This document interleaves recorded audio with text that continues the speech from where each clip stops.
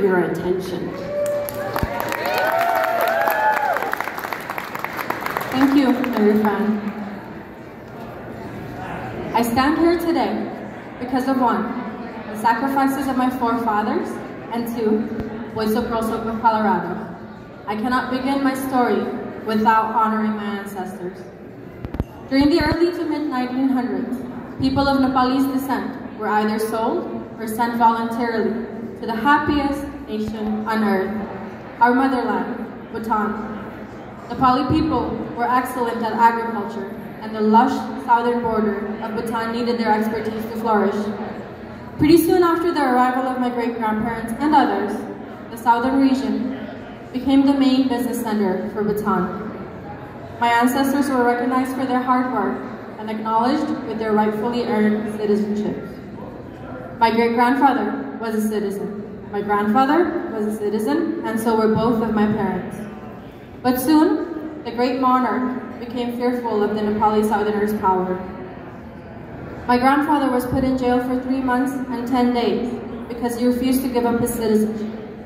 He refused to give up our futures. His efforts failed. He had to sell 500,000 rupees worth of land and wealth for just about nothing, and he fled back to Nepal. We did have some hope. Nepal was supposed to be our ethnic claim, our sanctuary, our holy land. But Nepal refused to accept us. Bhutan kicked us out of our homes, and India was in the middle, shooting at us all. I thank my family, I thank my grandparents for making the decision to persist despite war to the UN-established refugee camps. That is where I was born, in a refugee camp. My mother was a teenager when she gave birth to me. Her dream was to be a doctor.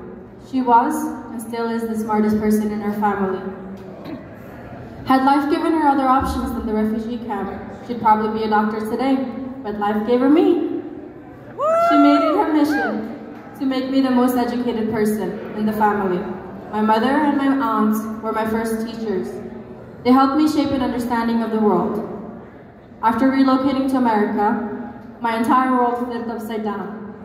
I was put into the 4th grade, and my mother could not help me with school anymore. She could barely speak English.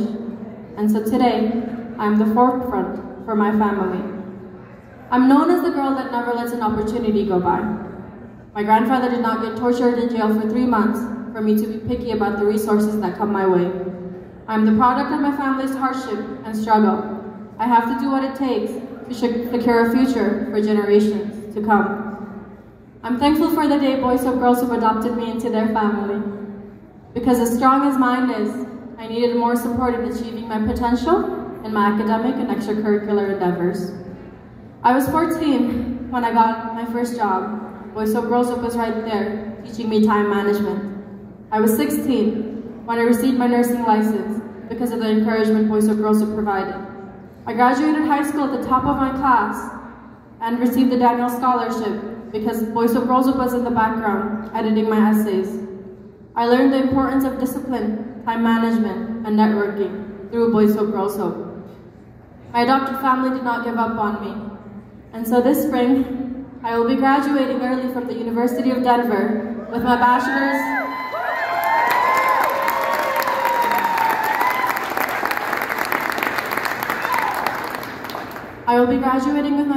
in molecular biology and a concentration in cognitive neuroscience.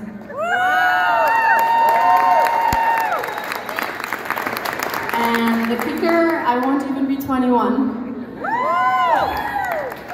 I plan to go to medical school, but I'm going to take it slow and get my master's in public health first while working in either the political or the public health sector. I thank my family and Boys of Girls from the bottom of my heart for not giving up on me. I owe them my success.